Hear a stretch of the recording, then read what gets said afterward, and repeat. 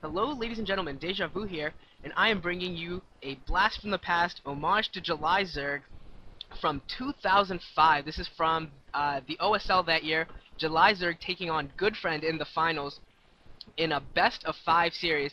And I am here with a guest commentator, Storrzerg, who, as you can tell by his name, is definitely a huge fan of JulyZerg, as am I. And he's a quality player, about a C-, C-ranked player. He's always on the forums of Team Liquid, SC2GG, on the vents. He's a very active member of the community, and he said he wanted to cast this game with me, so I definitely am bringing him along here. And I'm going to pass the mic over to him, let him give him some of his thoughts on JulyZerg, his fandom, why he wanted to do this series, and things like that. Go for it, Stor. Hey, just like to say a few things. For one, JulyZerg is, I guess, the player that got me into professional esports, and he is just a beast. Not much to say besides that. Yeah, he's a beast. I don't recognize that uniform for July. What team is he on at this point? I want to say it's NBC Hero right now before the name change, but I'm probably wrong. Okay, I mean, I know Goodfriend here is definitely on Pantech. I can't remember whether they changed to something or if they just disbanded completely, but I remember they were definitely an older team that did pretty well, if I remember, in the early stages of Pro League and everything. Yeah, I don't know. It's hard to say right now since it's been so long, and I got into esports kind of after JulyZerg era, and I guess a lot of these eras.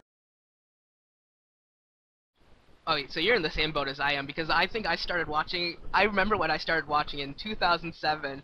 I started following esports the exact week where Stork lost both an OSL and an MSL in the same week, and I started watching and I just saw Stork over and over again, and I felt so terrible for him because he got 2 silvers in a row, and everyone was saying how he had gotten silver a bunch of times before, and I was just like, oh man, what a poor kid, you know, after going through all that and not able to do much of anything. Yeah, he lost to Flash both times if I recall, right? Oh, I don't even remember who we lost to those games. But here we go. We are getting started here.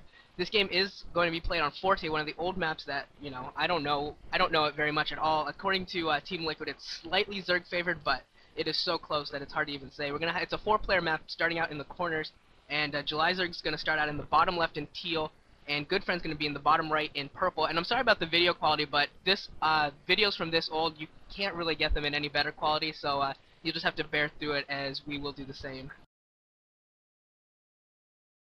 Yeah, so the interesting part of these maps, or this map in particular, is the main is so tiny. As you can see, you really don't have much room to build. The ramp is, you know, only a few, feet away from your starting building, and your natural expansion is actually quite a bit away from your, from your ramp, and from, the entrance to the rest of the map. So it makes for a lot of unconventional style also play as well.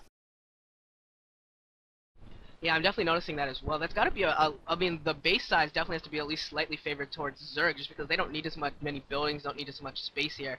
And it looks like JulyZerg is going for a 9 pool, I believe that was. And yeah, whereas a Terran player is definitely going to have to push out, going to have to take his natural expansion for Goodfriend. That will be at the 3 o'clock position. And just in order, and he'll have to protect in secondary choke as well in order to really find room for his barracks, I would assume, at this point, because I'm guessing that there wasn't a mech build this in 2005, at least not an effective one. No, mech is far away from now. But yes, Terran is going to scout July right away. He's scouting to see if that expansion is up, but it's not, because July opted for the overpool into 10 drone, it seems. Yeah, looks fine so far. And July actually scouting in the wrong direction. He saw that SCV, which was kind of odd that he decided to end up going to the top left. I guess he misread the pathing or something. And Goodfriend's actually going to force that SCV up the ramp, pushing that that drone out of the way. And now we're seeing 2 barracks going down for Goodfriend, and I think that this is hilarious because the old style games, I know that everyone says that they were a lot faster, a lot more early pushes, and I remember hearing that, like, Terran versus Zerg, you saw a lot more bunker rushes and things like that. But, you know, watching so much modern TVZ, you just don't see it. Like, you hear about it, but you just don't see it as much. So I'm kind of excited to see this. I'm hoping he goes for like one of these old school bunker rushes. Could be pretty cool. Yeah, see one of these fan posters, or oh, right in front of July's computer. Path to victory. Actually, July kept that drone up there for his expansion, not going for his natural, because his natural is actually quite hard to play safe. Yeah, JulyZerg being a sneaky, crafty little man.